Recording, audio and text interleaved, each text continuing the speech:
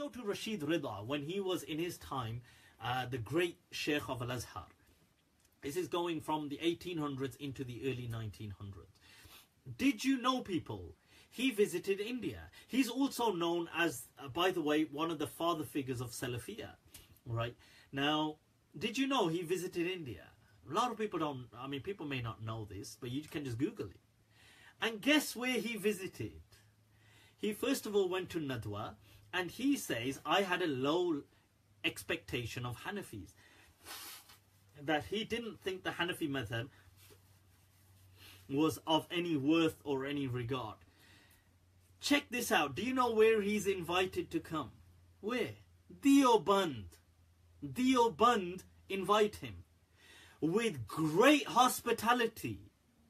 They do this great do for Shaykh al-Azhar Rashid Rida.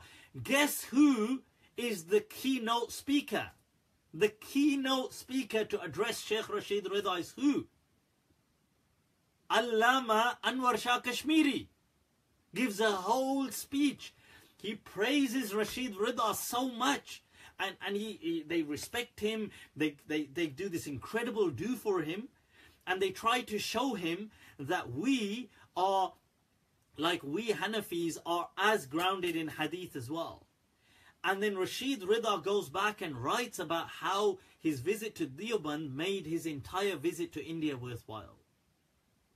This is available, it's online. Rashid Rida, who championed this understanding as well, one of the key figures that Jesus ain't coming back, and Anwar Shah Kashmiri is saying all these praises about him, he's trying to please him, he's giving a whole speech just to him. So if you want to disagree, disagree like that. That is how you disagree. That is adab. That is this deen. That you can disagree.